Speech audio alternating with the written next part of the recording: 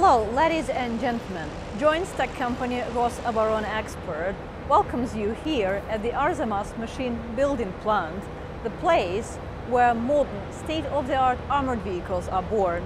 First of all, I would like to say thank you to our host, the Military Industrial Company, for this opportunity to be here today and to demonstrate to our partners on the other side of the screen, TIGR Armoured vehicles. My name is Catherine, I represent Rosoboronexport and I will do this demonstration for you today. So the TIGR family of armored vehicles has been developed under the requirements of the Russian power departments. It's now in service with the Russian ministries. It is mass produced and has been exported to many countries. It's virtually is operated on all continents, in Latin America, in Africa, in Europe, Asia and in the Middle East. So it's been proved very reliable and secure in counter-terrorist operations in the North Caucasus, in the south of Russia, and in the operation in Syria. Right behind me is the basic version of these TIGRs. It is called VPK-233136. And it has a classical hood type layout and is a combination of an all-wheel drive, all-terrain vehicle and an armored car. So let's see what we have here. Right in front is the electric winch with the pulling force of up to 4 tons. Under the hood we have a 215 horsepower multi-fuel diesel engine. The peculiarity of the TIGR vehicle is its chassis. So first of all, it has a flat belly. So virtually there are no protruding elements and parts under the belly. And when we say that this vehicle has a road clearance of 400 millimeters, that's exactly 400 millimeters at any point under the bottom. As for the peculiarities of the suspension, we can see them for ourselves because we have a model of the TIGR suspension right here. The suspension is independent torsion bar for each wheel. It has hydraulic shock absorbers on each wheel and a wheel hub drive. This thing that I'm touching is an anti-roll bar. So there are 2 of them in the suspension of the vehicle. We have just one here in the model. And this is a stabilizer. So this thing stabilizes the vehicle on rough terrains, on high slopes, and it prevents the car from tipping over. As for the hull of the vehicle is 3-door. There is 1 door each side, and in the aft we have 2 swing doors. It is an armored hull welded. As for the protection level, it provides protection according to level 2 of NATO Standard 4569, and that means it withstands a 7.62 mm AK bullet with a heat-strengthened core fired from a distance of 10 meters.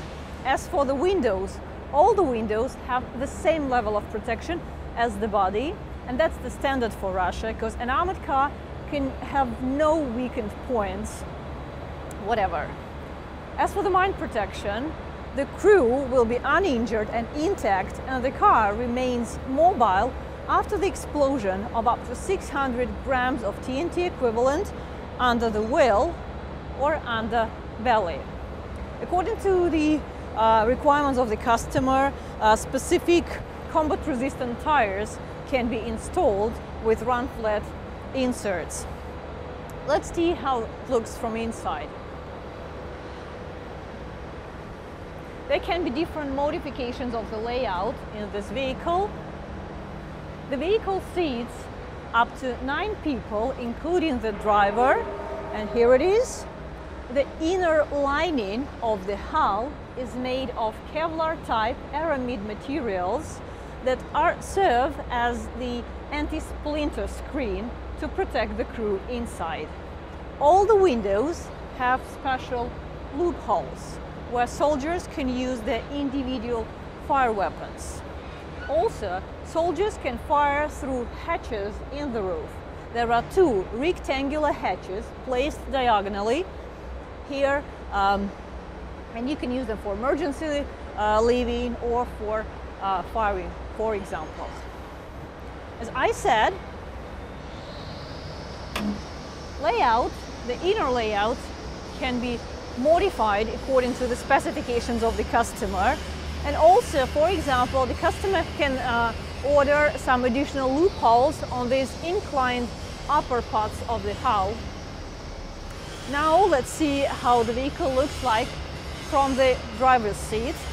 And I'm going to open the right door because Tigers are so versatile that can be made in right-hand drive or left-hand drive versions. Here we have a right-hand drive version. So we're getting in. This is the interior of the car. As I said, this is a right-hand drive version. So it has a 5-speed gearbox with a 2-stage transfer case. Once again, the engine is 215 horsepower with cruising range of up to 1,000 kilometers and the maximum speed of 120 kilometers per hour. The total weight of this vehicle is 8.2 tons. It can have payload of up to 1.3 tons and tow a trailer behind of 2.5 tons. What's important to say about the interior is that the construction has the inbuilt air conditioning systems in this basic configuration. You can have all the switches and knobs here where you can control your air conditioning system and the heating system.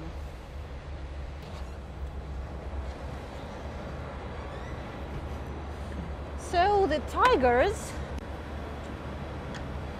this is the basic versions, and I want to say once again that they are so versatile. You can have lots of different vehicles mounted on these chassis. For example, you can have reconnaissance versions, command and control versions. You can have medical versions. Also, an anti-tank missile system has been already developed on the chassis of the Tiger, as also mobile air defense systems.